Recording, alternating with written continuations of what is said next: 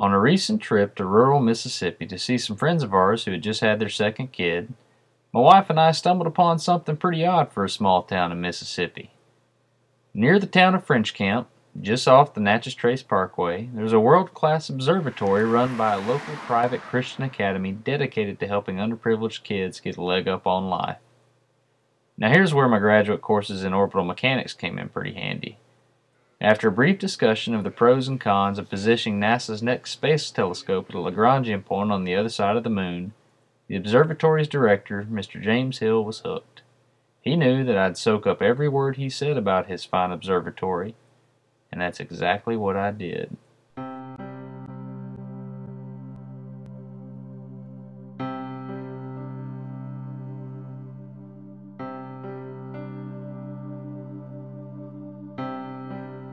Rainwater Observatory is primarily an educational as well as partly research observatory. We have about 200 groups a year that come through, and what we like to do is to show people the wonders of the heavens. And so many people now can't see the Milky Way.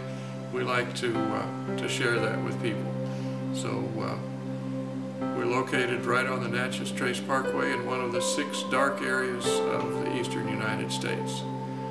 We have about 14 telescopes, and including the largest array of telescopes in the southeastern United States.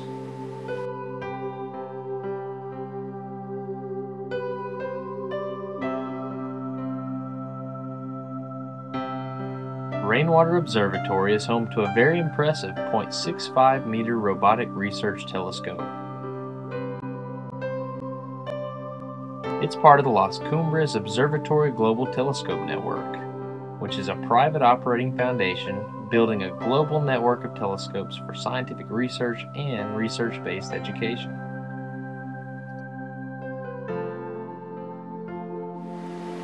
We live in a universe it's incredible. We're such a tiny part of something far greater than any of us can even begin to comprehend. Our Milky Way galaxy here, it's 100,000 light years across, with 1 light year equivalent to almost 6 trillion miles. It's composed of about 200 billion stars. Our sun is 1 star in 1 galaxy. Astronomers have discovered billions of other galaxies. It's really an amazing thing.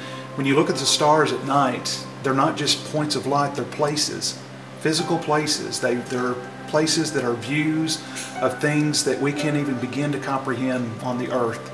And it's really a remarkable thing. There's some beautiful passages in Job and Isaiah that talk about it. One in the Psalm said, "When I consider your heavens, the work of your fingers, the moon and stars you've set in place, what's man you're even mindful of him?"